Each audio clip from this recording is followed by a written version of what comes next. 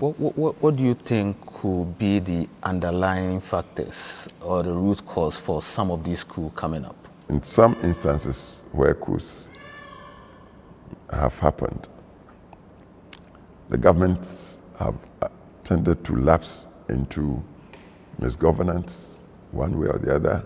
Either governments didn't take care of their security arrangements, either they also didn't show appreciation of the geopolitics of the neighborhood.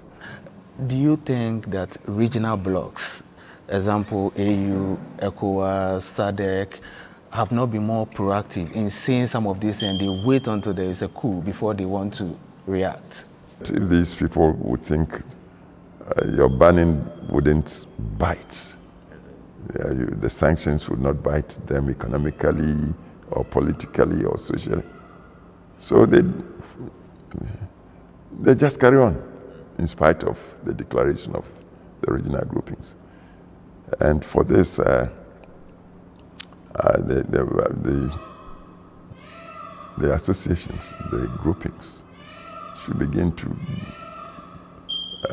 really think seriously how to give the constitutional provisions the bite.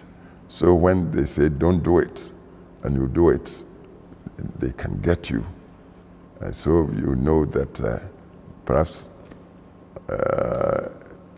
it's not profitable for you to try it.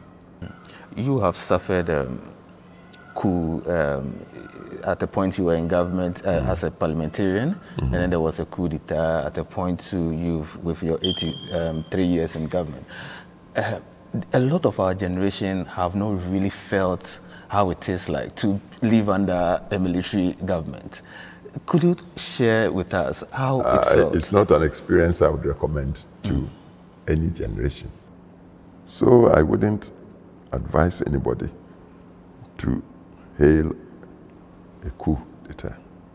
It comes from faceless people you do not know, you haven't given anything to keep for you or to manage for you, and they may not even be competent enough to do anything.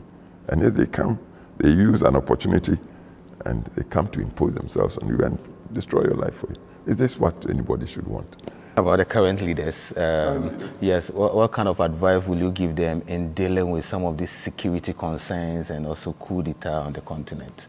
Please try to live by your oath to the people. It's the underpinning of good governance. If you think the period is too short, use the constitutional means to convince the people to, say, amend constitution or reform constitution, to, say, lengthen tenure a bit, but please don't play smart. And then even when you should be stepping down, say, oh, the people have decided and there's a third term, you do that.